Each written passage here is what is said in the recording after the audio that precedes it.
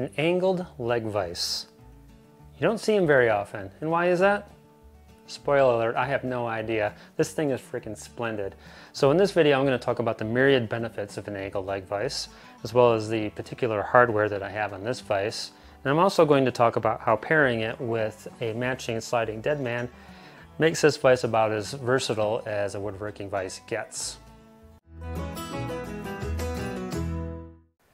Now, one of the most common annoyances you're going to encounter with any woodworking vise is this propensity to rack, meaning that if you put something that's on one corner of your vise chop and try to clamp that, the other side of the vise chop is going to collapse inward towards the front of the bench, and then your vise chop isn't in parallel with the front of the bench anymore, and your holding strength is compromised. So with even a vertical leg vise, the amount of clamping area that you have without any racking is typically the area directly above the vise screw. Now when you have an angled leg vise, you're offsetting that to match the angle of the vise chop such that the clamping area that you can clamp without racking is offset to the right of the vise screw. That means I can put anything right next to the vise screw, all the way down to the floor if I want. Clamp that up, and there's no racking going on there. That by itself is worth the price of admission, in my opinion. But there are other advantages to it as well. If you were to pair that angled leg vise with a matching sliding deadman, you'll notice that this deadman has two legs, and one of them matches the angle of the leg vise itself. That means I can put a dog stop in that sliding deadman and support work pieces from underneath. So I can put something in like this, bring that in. Again, it's next to the vise screw, but it's not racking, and it's also supported from underneath. If I want to do any kind of chopping operations or pounding, I'm all good there. And it's about as solid as the workbench itself.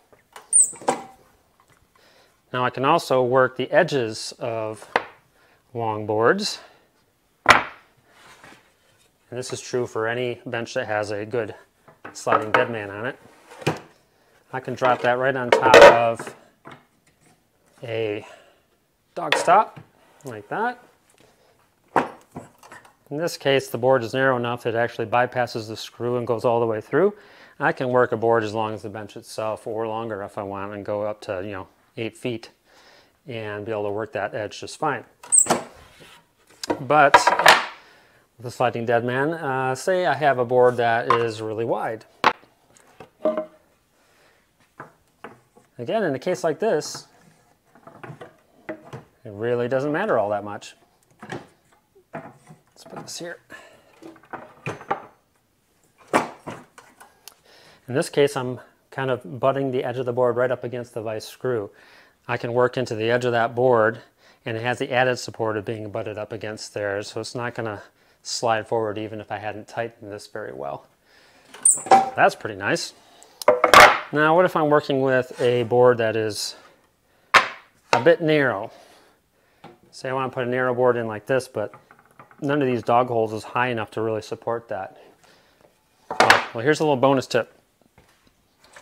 You can use something like this, the Veritas Wonder Pup. This is basically a surface clamp, and if you work with gravity and get a little rhythm going, you can adjust it much more quickly than you can just sitting here, trying to turn it.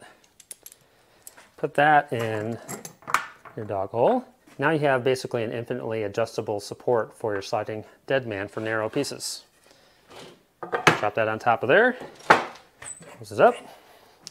There you go, I can work the edges of narrow boards with adequate support from underneath. So you may have noticed that in the course of all this messing around with the leg vise, that this particular vise is like a quick release vise. There's no screw here. So I'm going to bring the camera on over here so you can kind of see what this particular hardware is like, because it is quite unusual, admittedly, but I think it works really well. So I'm going to show you that right now. So here I am with some of my patented shaky cam footage of the leg vise here. I'll show you what the hardware looks like. So That's how you'll notice that there's not a screw here. There's no threading. This is a smooth shaft. This is a custom leg vise from Vise Custom Vise. It's the VX20. And the way it works is basically there's what they call a slip clutch back here. That mechanism is similar to what you would see in maybe like an F-style clamp. So basically I bring that in, give that like a half turn, and I am good and tight. You'll also notice that down here, my parallel guide doesn't have any holes in it. I don't stick pins in it. Instead it uses a what looks like a bicycle chain. Now basically what's going on there is there's a plug in the front of the vise chop that holds the chain. The chain goes through the front of the vise leg, comes out on the back side and goes over a roller down the back of the leg. This is why I have split stretchers on my bench. Goes underneath another roller and to the end of the parallel guide. And when I close this, you can see the chain is loose, but when I tighten the vise, it takes up the slack and it keeps the vise chop in parallel. Or actually, in this case, I have a little bit of toe in at the top here, which is adjustable via this little screw down here. And once that's set, it stays put really well. It hasn't moved in years, as far as I can tell. That is made by a company called Ancora Yacht Service. I'm not sure why it's called that, but that's what it is. And I'll put a link in the description for both Vise Custom Vise and Ancora Yacht Service in case you want to go to those websites and check out that hardware. And so now you might be wondering why I'm using this and not something like a, well, for one, a pin, or maybe like one of those fancy crisscross devices. So yes, one of the perceived drawbacks of an angle leg vise is that it doesn't work all that well with one of those crisscross parallel guide mechanisms. And the reason being that when you angle your leg vise like this, basically just via gravity, it puts a kind of a weird lateral binding force on the vise chop. If I was to push on this, you'll see it doesn't even really want to close. And then it's, again, because of that kind of lateral binding force that having it angled puts on it. Now I found a way around this that actually ends up being really advantageous for me.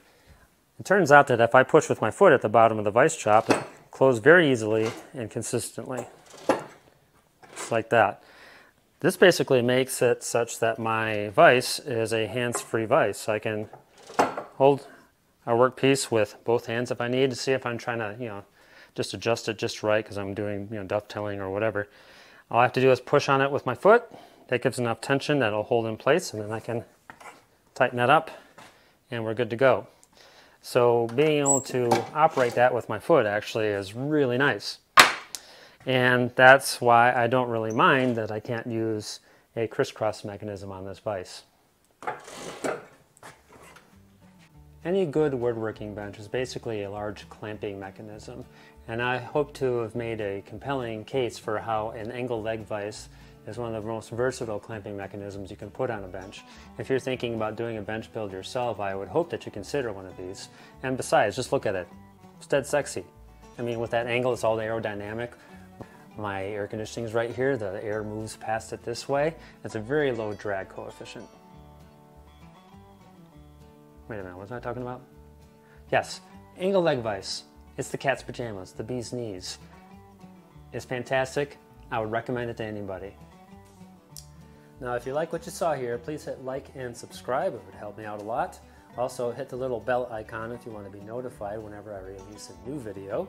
And if you didn't like what you saw here, keep it to yourself, pal. Or check out one of my other videos. You might like one of those. Thank you for watching.